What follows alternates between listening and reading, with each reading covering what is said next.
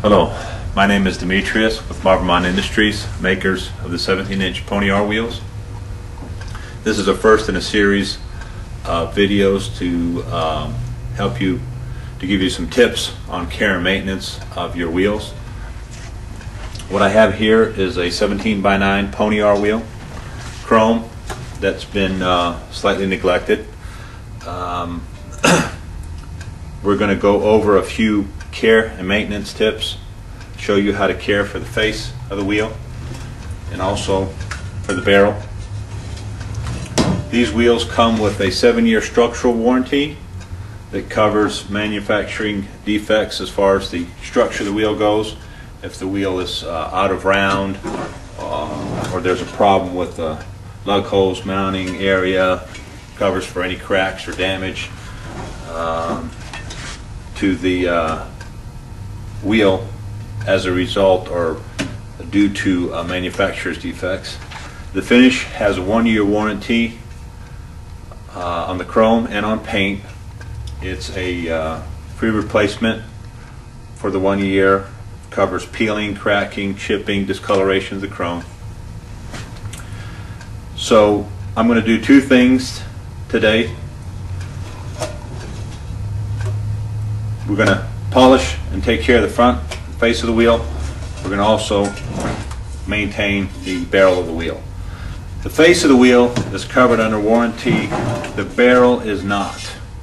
The steps, the machinery, the equipment, the things that are done to produce this shiny finish, this chrome finish, are geared towards the face of the wheel. And you can see that the face of the wheel has quite a few different contours and is pretty dissimilar from the barrel of the wheel. So the chroming process is mainly geared for the face of the wheel, and that's where the warranty is. Now the barrel of the wheel is a maintenance issue, and that's something that you need to take care of, and to also might require maintenance if you have your wheels for many years. So the first thing that I'm going to do is take care of the barrel of the wheel.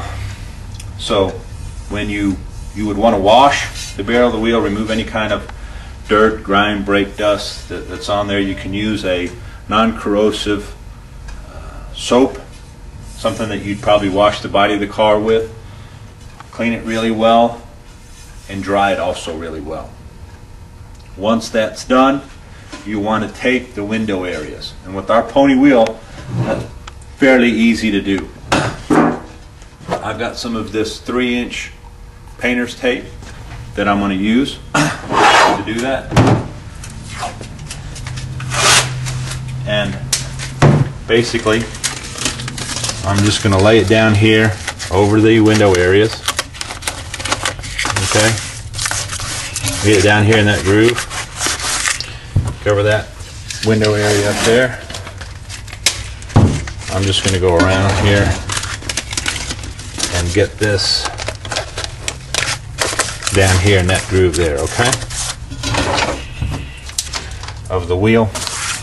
Now I'm just going to come in here and just stay down here in this groove, okay, and then I'm just going to follow this kind of groove around. I'm going to go very lightly just to mainly cut the tape. We don't want to dig into the wheel, just enough, just a lightly around. If you've got a sharp razor, that always helps, because that'll just cut the tape, won't really dig into the wheel. And so we're just going to follow this groove around all the way around. The nice thing is on this Pony wheel you got that groove there, and so we can just then lift up this tape, and then this will go all the way around the wheel there.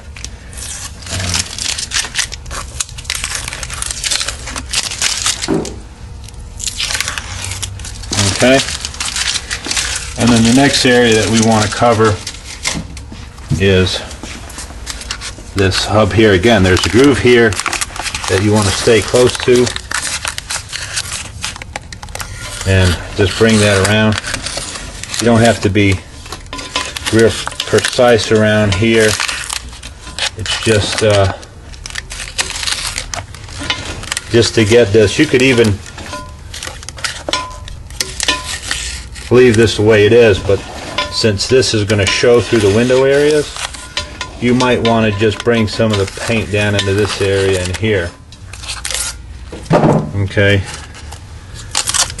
And again, just kind of want to go lightly around there. This is not going to be seen, but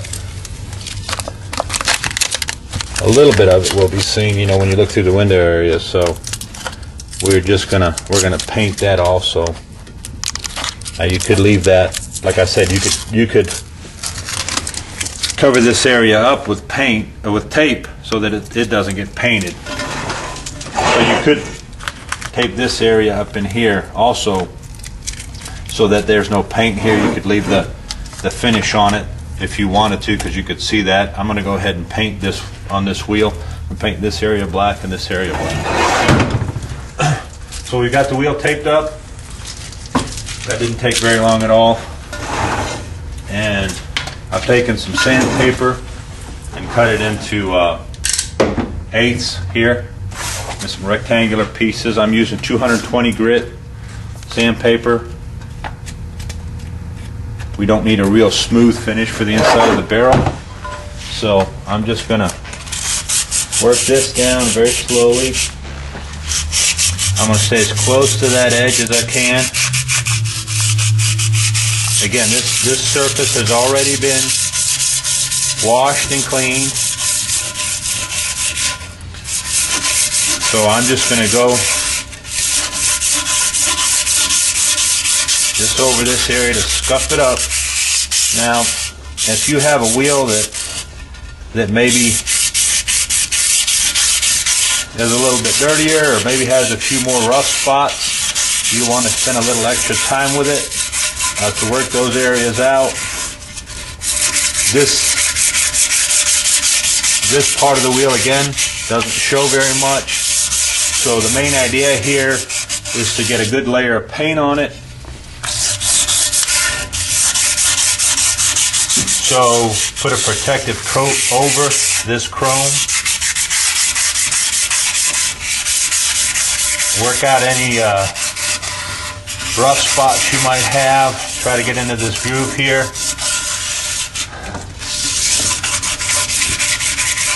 Just keep spinning it around. Again, some wheels will require more attention than others. If you got a brand new wheel and this is something that you want to do, you probably won't have to do very much at all. Just a little bit of prep work like I'm doing here, and just spend a little bit of time following this around here. Stay real close to the paper. You don't have to worry about messing up the edge on the tape because that's not going to be seen. That's in the back of this window area there, so that's not going to be seen.